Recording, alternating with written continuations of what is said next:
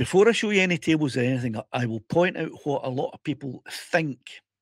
And they think that if you fly a drone that is sub 900 grams after January the 1st, you can fly in the A1 category. Now, that's half true, but it's only true in certain circumstances. And the reality in 2026, it's A1 category only if it's class marked. Let's look at the drone type. A legacy sub 900 gram drone, Air 3, Mavic 3, bought before 2026 without a class mark. It's got no class mark on it. Can it be flown in A1? No, it cannot. Why? Because A1 privileges are class based and not weight based. And I'll go into it in more detail for those who like that kind of thing. A new sub 900 gram drone with a UK 1 class marking, can it be flown from A1? Yes, it can. It's eligible for A1 flight. Okay. A new sub with a 900 gram drone, a UK 2 marking, not for A1. What the law says, but simply being a sub 900 gram does not automatically give you A1 status. Right? The only way it gets those A1 privileges if it actually carries a class mark that places it in A1 under the UK class system, right? That means it must have a UK 1 mark, or, and here's the confusion, if it has a C1 mark, it is allowed to fly in the A1 category. So if your sub 900 gram, 250 gram plus drone has a C1 label, that you could have got that with the EU. You can still get it. I'm going to explain how to get it if you don't already have it. It's it was the EU's classification, and it's carried over until the end of 2027. So up until 2028, if you have a C1 mark on your heavy drone, your big drone, you can fly in the A1 category. If you don't have a C1 marking, you can't fly it in the A1 category. If you buy a new one, a new big fat drone that has a UK 1 marking, you can fly it in the sub 900, the A1 category, right? That's cutting through all of the different reasons why. I could give you all of the different reasons why and show you all the legislation, the breakdowns, but that would just confuse you. The bottom line is that if your bigger drone has a C1 label, you can fly it in the A1 category like this. If it doesn't, you can't. You can only fly it A3 or A2 if you have a certificate of competence, right? So, how do you get a C1 label if you don't have one? It's complicated, but not impossible. Because it's nothing to do with the UK, you can't apply for one in the UK. A C1 label is part of the EU regulations. Now, you're thinking, well, if it's the EU regulations, what's it got to do with the UK? What it's got to do with the UK is that if you have that EU regulation C1 marking, or if you get that EU regulation C1 marking, you can fly that legacy drone up until the end of 2027 in the UK, and then you won't be able to, right? But it's basically the UK just carrying on the EU marking until the end of 2027. So if you don't have one, you can get one, but it's complicated. I'm just going to tell you how you can get your C1 label.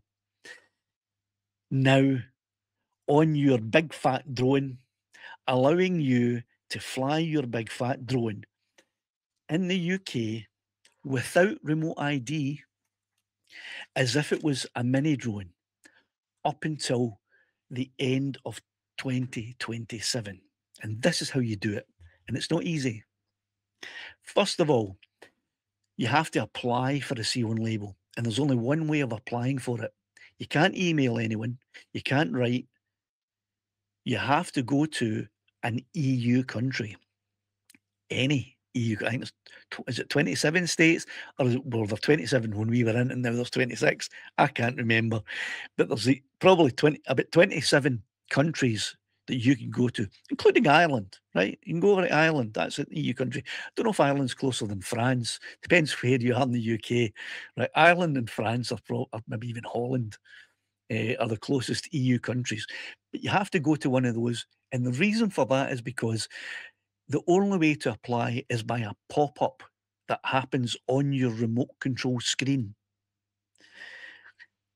And the pop-up automatically pops up when you're in an EU country if you want to apply for a C1 marking.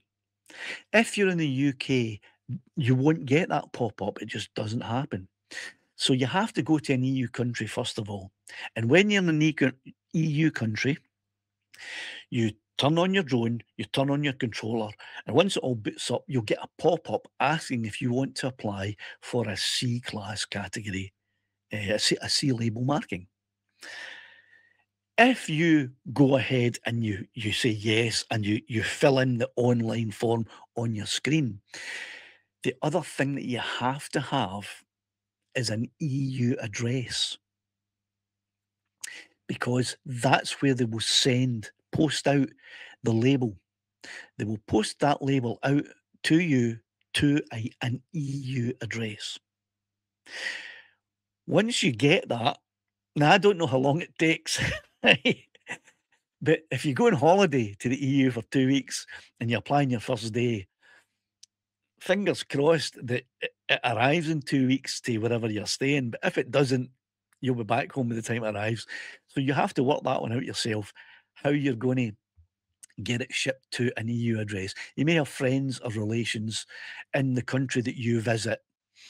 And when you fire up your controller and drone, oh, nice fireworks, and apply for the C1 label, you put in the address of your friends or family in that country. So then when you go home, if the label arrives after you've left, your friends or family will have it, and then they can post it to the UK to you. Once you then, I'm going to put my hands down, I keep getting all these stupid pop-ups. Once you then have your C1, your EU C1 marking, what you have to do is you have to put it onto your drone. You have to take a photograph of that label on the drone and send it to DJI. DJI will then send you the certificate, and it's the certificate that is the proof that you have a C1 marked drone, not the actual label itself. The label itself is just a label that anyone can stick on. You could probably print one off and stick it on yourself, but it doesn't make it valid. It's the certificate that comes from DJI that makes it valid. So once you send the photograph of the label on your drone with the serial number of the drone, DJI will send the certificate, and they're going to send it to the EU address. So you still have to have friends and family there who are going to post it to you. They will post that out to you. And when you receive it, you now have a certificated C1 drone, big, fat, heavy drone, that you can fly in the UK in the A1 category, same as this, without a remote ID.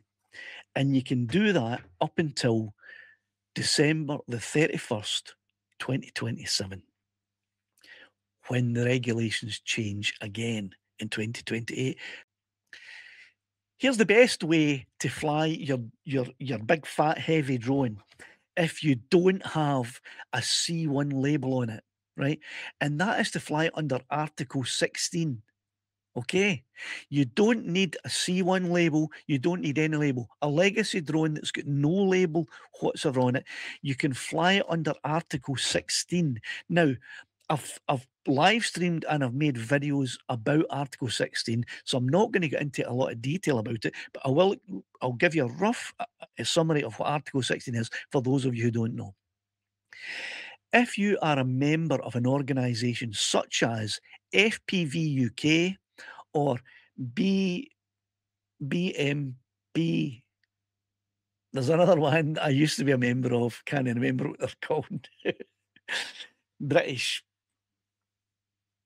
I can't remember what it's called, but there are a couple of organisations, maybe more, that you can join. I'm a member of FPV UK, and it's 25 quid a year, I think it is. That's what the cost is.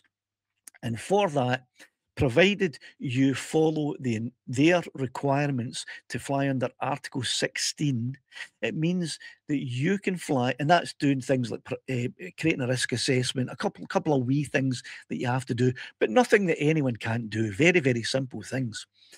You can fly. Imagine there's a 30-meter globe sphere round about your drone, your big fat drone.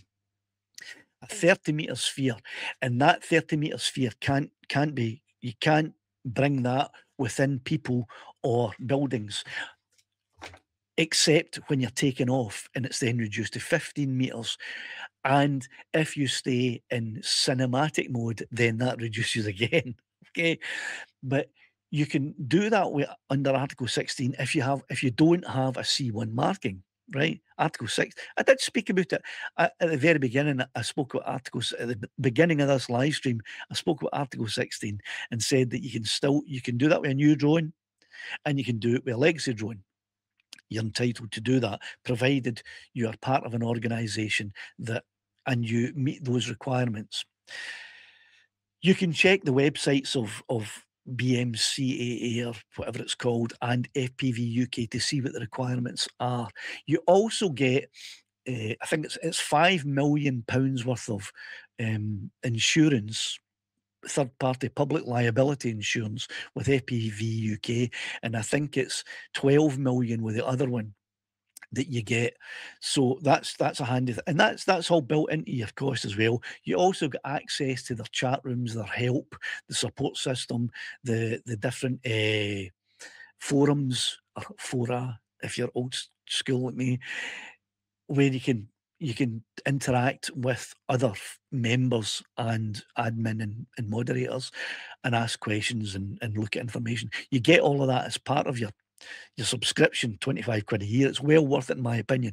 So even if you don't have a C1 label on your drone, your big fat drone, two ways you can fly close to people is get a C1 label, as I described earlier, how to get it, go to a EU country, blah, blah, blah, blah, blah, or fly under Article 16 by joining a group such as the BMCAA or BMFCA or whatever it's called, or FPV UK. Join one of those two groups and fly under Article 16. That's the two ways you can do it. So all is not lost, Stevie. Okay. I know that you're already a member of FPV UK, and I know that you already fly under Article 16. So for you, nothing changes on Wednesday. You can still fly your Mavic 3 and your Air 3S exactly as you were flying it today, if you flew it today.